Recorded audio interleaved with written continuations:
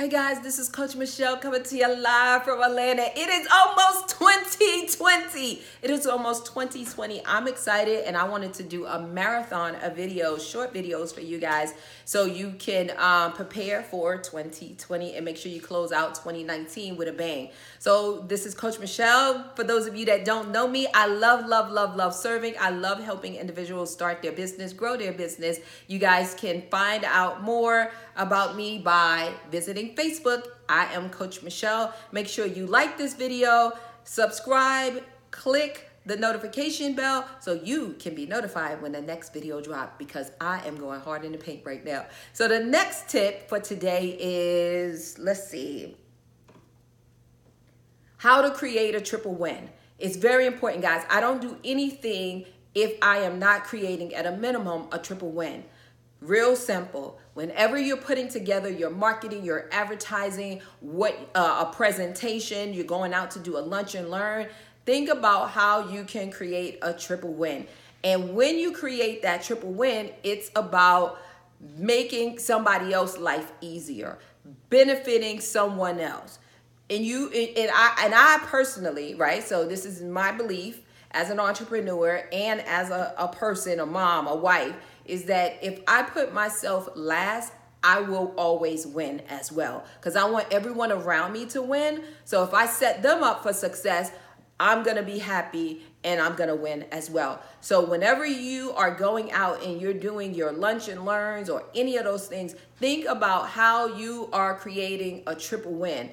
The nugget from this I want you to take away is speak their language. Speak their language. So when you're going out to create that triple win, whomever you're talking to, you're presenting to, create a triple win by speaking their language. And you may say, Coach, what do you mean speak their language? I'm speaking English. I'm bilingual. You need to be bilingual, but not in language. You need to be bilingual by understanding the industry language, right? So that's what I mean when I say speak their language, the industry language. So if you're going to hospice, you want to talk about things that are going to benefit hospice, a hospice agency, things that are going to benefit someone that is receiving hospice care, someone that is a family member of someone receiving hospice care. You don't want to go in there talking about things that are irrelevant, right? A lot of times, excuse my word right now, but for lack of a better word, you go in there and throw up on them.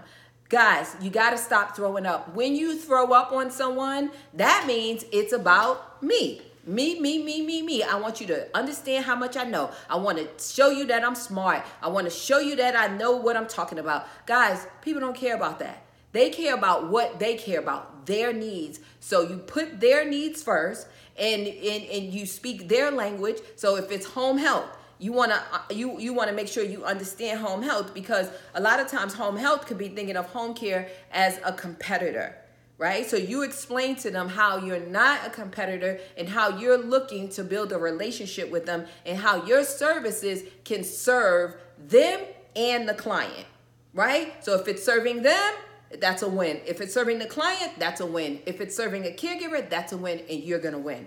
Remember, I touched on this briefly in the last video. So you want to make sure if you're going out, you may go to, so let me give you some examples, quick examples. You may go to hospice and talk to them about how your caregiver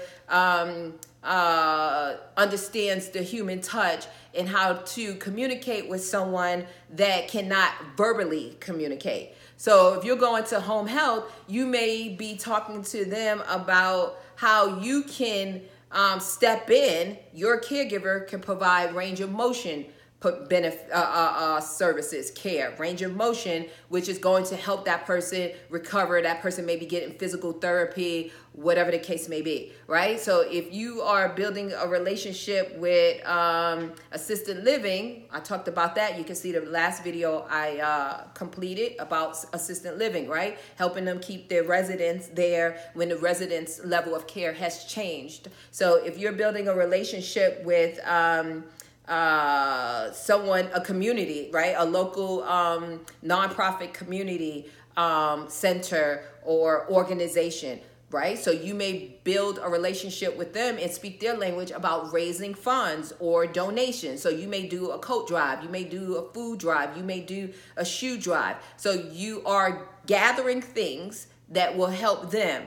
It's going to help the population they serve, but guess what? It's going to also save money, because if they get those things free through donations, then the money that they have coming in through grants and donations and things like that, monetary donations, then they can use those things on something else, right? So those are some examples on how you can build those triple wins and how you can really serve your community. So that's the nugget to take from this. So again, make sure you like the video, subscribe. I'm on a roll, guys. I want to give you guys as much information as I can off the top of my head real quick. So make sure you hit the bell so you can be notified when the next video drop. You can also learn more about us on myhomecarecoach.com, and definitely follow me on Facebook at I am Coach Michele, and Michele has one L.